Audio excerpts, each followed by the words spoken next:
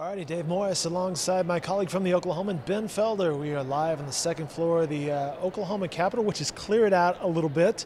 One thing about teachers, their routine, by 4 o'clock, they have things to do, just like the school bell has sounded, perhaps. Yeah, it was packed and loud, and we'll get into that, but the last couple of days, the walkout by 4 o'clock has pretty much ended, at least the presence here at the Capitol. The bus is loaded up, and they go out and rest up, I guess, for another day. If you have newspaper deadlines, if you have a 6 o'clock broadcast, this is great. This is a great event to cover. When I last left you, it was noon, day 2, Tuesday, and as I walked out, teachers from Moore had marched from Moore to the Capitol, and they were just arriving. They blew right by me. Now teachers from Tulsa are going to march. This leads us into what happens next. Well, more days at the Capitol. Yeah, you don't plan a 110-mile march if you think that this is going to end anytime soon, and their schedule shows that it's going to take about several days to get up here, making stops along the way. But yeah, teachers have announced, we had heard a few weeks ago that they were planning this as to kick off week 2, if there was a week 2 for the walkout, but it looks like they've bumped that up to Wednesday morning. So that tells us that obviously the walkout's continuing on Wednesday. There's a thought that this is going to continue on for more days. Schools continued to announce that they would remain closed tomorrow. Oklahoma City, Tulsa, Edmond, a lot of the bigger districts said that they would be closed on Wednesday. So it's going to be more of the same here at the Capitol tomorrow. It'll be interesting to see what the crowd is like tomorrow at the Capitol on Wednesday, day 3. For today, Tuesday, day 2, large crowds. The idea was to speak to the legislators today since they were in session this morning. So they started with a rally inside. The rally outside was pretty big too. Yeah, I mean, we've talked about this before. I don't really necessarily like to get into the crowd guessing games. I mean, the OEA said that they topped 30,000. There's been some debates about that. But regardless, what we have seen is one of the largest, if not the largest, demonstrations at the Capitol in quite some time. Coming into today, the big question was how many teachers were there going to be here today? And the fact that OEA had said that they were moving the rally from outside to inside, you thought, well, hey, they're preparing for a smaller crowd. I don't know what yesterday's number was, but I feel like today's was pretty equal to yesterday's because it did look a little smaller outside, but not by much. Inside was a lot more crowded. I mean, at times, Capitol officials had to shut down the entrances because the building had reached capacity. There was a heavy trooper presence as there was yesterday, and a lot of the things they were doing was just crowd control, making sure that there were at least some lanes. They continue to talk about, hey, we need to clear these lanes or we're going to have some trouble with the fire marshal. Doing crowd control, going into lawmaker offices where the hallways are, where their offices are.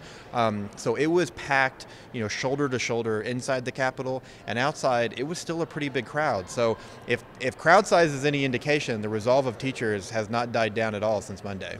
We chatted at noon about this. The tone changed yesterday, a little bit of celebration today, some determination, and that led to some tensions. You mentioned crowd control. There was a sit-in and a few incidents sparked around that time. Yeah, I mean, we heard some reports that the House legislative assistants were told to go home in the afternoon because of some incidents. Some of the statements that I've seen, I did not have any look at it. I didn't get a look at what incident was being referred to, and the information that's come out of House staff has not been really clear what those incidents were. Everything that I've seen is that today was intense, but still pretty peaceful.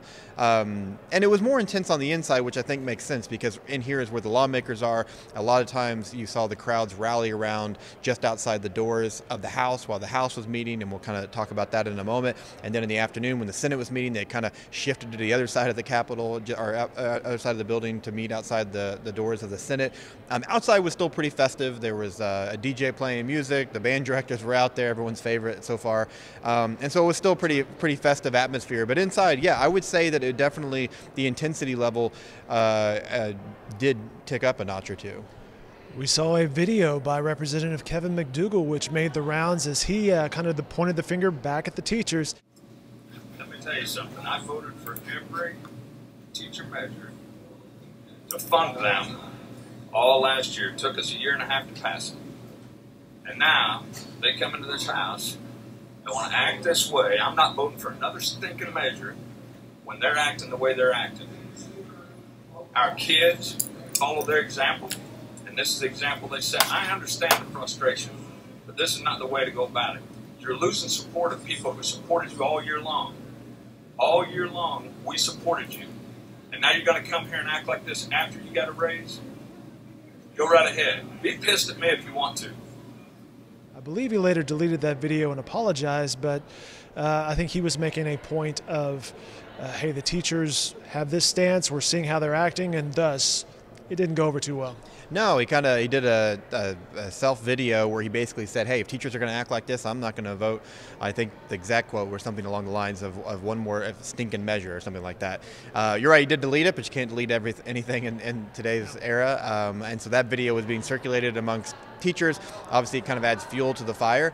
And I think the frustration that the representative had. I was talking to some other lawmakers that said, I wouldn't put it in those terms, but we kind of share some similar frustrations. I mean, this is kind of starting to turn into a little bit of a partisan issue in the sense that, and we'll talk about this in a moment, but Democrats were pushing for some revenue-raising measures in the House today. Democrats rejected that offer.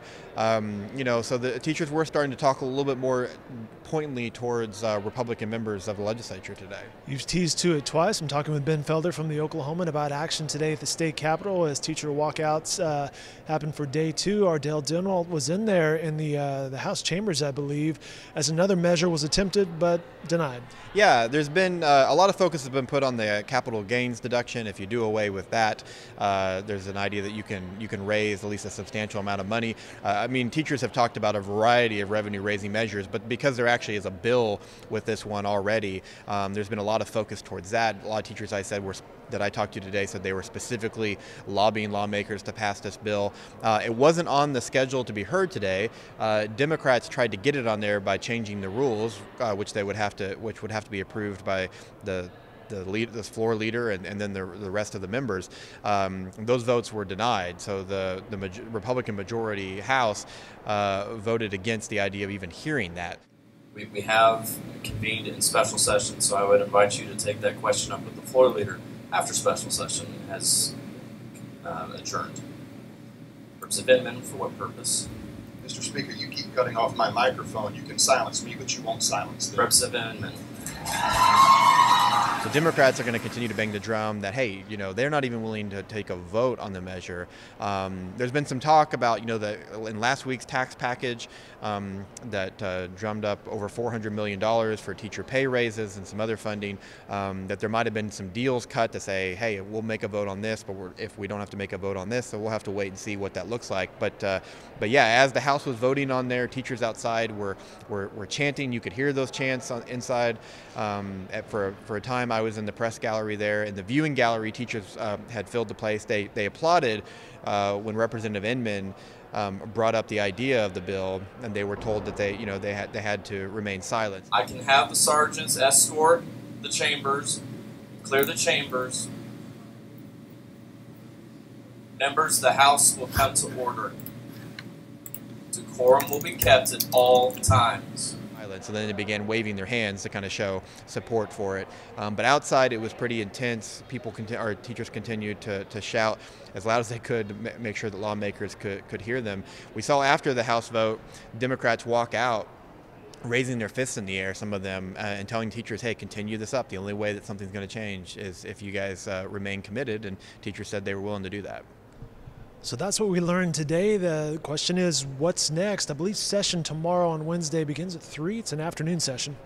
Yeah, I mean, right now we don't have any indication that the legislature is going to adopt any new measures. I mean, we saw the statement from the governor on Monday basically saying, hey, we have to work within our means, and kind of implying that right now the means don't allow us to do this. And I think we've said this before, but this is an election year, and yeah, in some ways that may put pressure on some lawmakers to find a way to increase public ed funding. There's a lot of public support for public education, but on the flip side, you have a lot of lawmakers, particularly some of these Republican lawmakers, that are facing primary challenges in June, where they're going to face opponents from the right who are going to challenge them. And they just approved a series of tax increases last week that they're going to have to go home and justify that to some constituents who may not have been happy about that. So the idea of approving even more tax increases, you're not seeing a lot of Republican lawmakers, quick to jump on that bandwagon. So it remains to be seen. But once again, I mean, teachers seem like they're in here for the long haul. The march is starting tomorrow from Tulsa.